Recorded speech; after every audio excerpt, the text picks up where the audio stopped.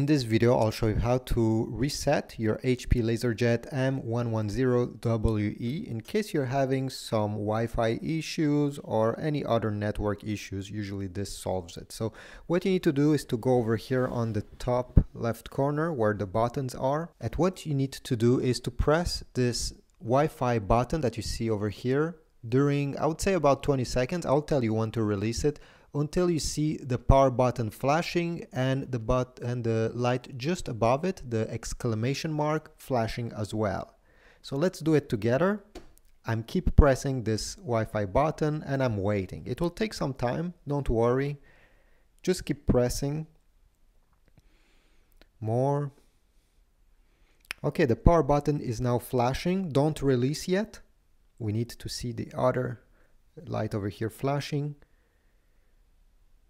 Okay, it's flashing as well. Now you can release the Wi-Fi button, and all you have to do now is to wait. The printer will keep flashing like this during a few seconds, and then it will shut down by itself and power back on by itself. You don't have, again, to press on anything at this point. You did everything you had to do. Okay, the printer just powered off by itself. It will stay like that 1 second and then it will power itself back on. Again, wait a bit. To know when this reset is done, you'll see the Wi-Fi button flashing. This will mean that the reset has been done and now the printer is ready to be paired with your phone or your computer back again. So you can start fresh. Okay, you see the Wi-Fi light over here, the blue light is flashing. It means we have done it. If your issue is still going on with your HP printer, even after doing this and trying to connect it, let's say it doesn't work, what I suggest is that you go on the back and you unplug this cable, okay? And stay like this during 5 minutes.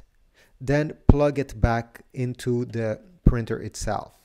And make sure that the other end of this cable is plugged into a wall socket and not a power strip. Sometimes the power strip could not deliver enough power to power this printer, and this gives you the error. So just make sure this is done, and you should have a working printer after doing all this.